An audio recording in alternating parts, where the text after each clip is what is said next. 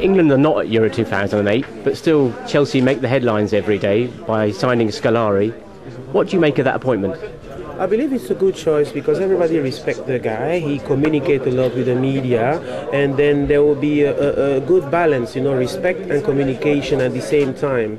While maybe Mourinho was communicated in a way that journalists didn't like it, and Scolari will be loved also by his players. You can see that with Portugal, they love him also. He's a very strong guy, and he's a world champion as a coach. Then what do you want more than this? Some people have said that perhaps Chelsea showed a little bit of lack of respect for Portugal and for the tournament by announcing it in the middle of the tournament rather than at the end. What do you make of that?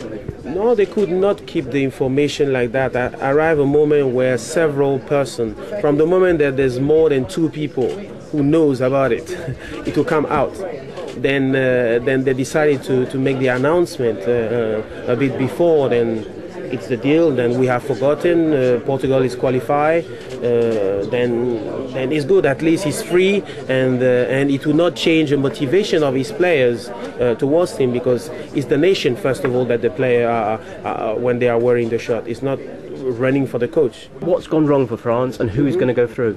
My opinion is that they have not started very well, especially France at the beginning. And when you don't start very well the competition, you don't get the confidence who will bring you, at your real level. And for France, we're having a small problem because we don't have anymore the playmaker who is making the difference.